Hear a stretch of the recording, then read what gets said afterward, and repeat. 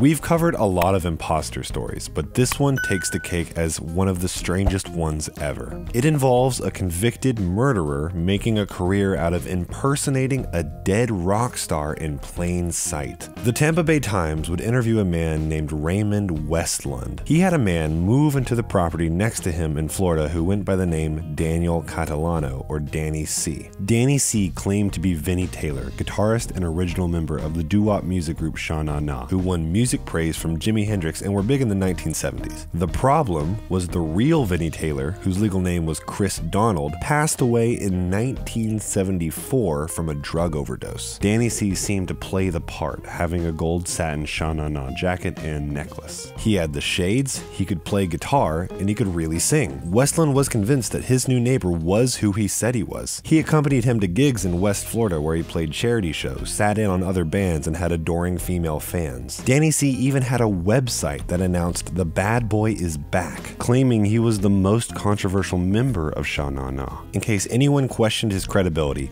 Danny C had a fake birth and baptism certificate in addition to a social security card for Chris Donald. If anyone ever claimed that the real Vinnie Taylor was dead, Danny C would claim he faked his death and adopted a new alias because he worked for the CIA. Danny C had a girlfriend named Jessica who told the writer Bert Kearns her boyfriend was at times deeply paranoid, recalling, "He would be in bed at night and he would just jump out of the bed and run to the window. He never wanted people to come into the apartment, and he would tell me a lot of times, whatever you do, just don't bring up the Sha Na Na thing." Then the facade came down. One night, Danny C was at a local pier fishing in 2001 when several U.S. Marshals hauled him away in handcuffs. As Westlund soon learned, his neighbor was not a member of the Sha Na Na, but rather a convicted murderer who had escaped from prison and had been hiding in plain sight for over 25 years. This wasn't the only time a person or persons was pretending to be the Sha Na Nas. The band's pianist would tell writer Bert Kearns, "There was a band out of Louisiana that was kind of a bar band, a show band that called themselves Na Na Sha."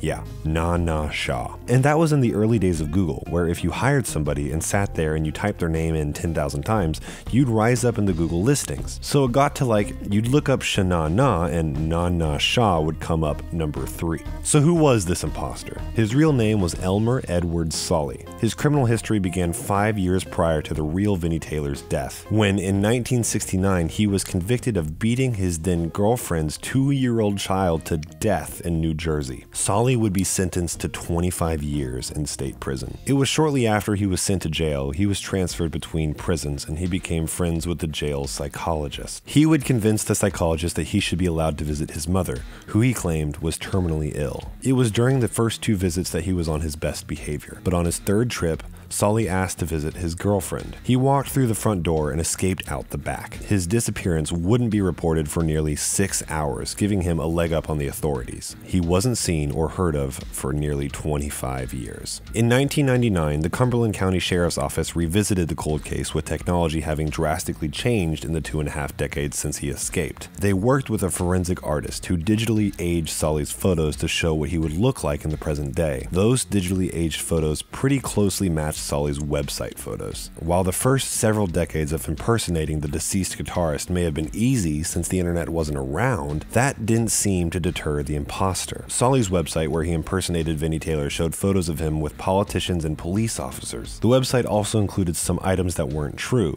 including a section showing his supposed 6-bedroom mansion with a recording studio, when in reality, the imposter lived in an apartment. Peter Erlandson, who was the sales and marketing director for Sha Na Na, who at the time still toured for half the year, would tell the Tampa Bay Times that he received emails from the people claiming the imposter duped them out of thousands of dollars, recalling, "I would tell them the truth and then receive threatening emails from him. You may be asking, why didn't they just sue him?" Well, Erlandson would tell the paper that Solly would have loved being in the spotlight, saying, "We really thought he was a flake. We had no idea. And how could we? That this guy was a murderer. What a way to hide out." Erlandson would admit to buying one of the imposter's albums, telling the Tampa Bay Times, "If it's him, it's pretty good." And I emailed him once saying, "If this is really you, you should have the guts to strike out on your own or impersonate someone really famous, like John Lennon." Solly's mother would pass away in 2000. It would be his mother who kept the rest of her family in line about talking about her son's whereabouts. Once she bit the dust, his family started to talk to investigators, and it would be his stepfather who told the authorities that Solly was living in Florida. The county sheriff's office was about to use the digitally aged photos on the nationally syndicated program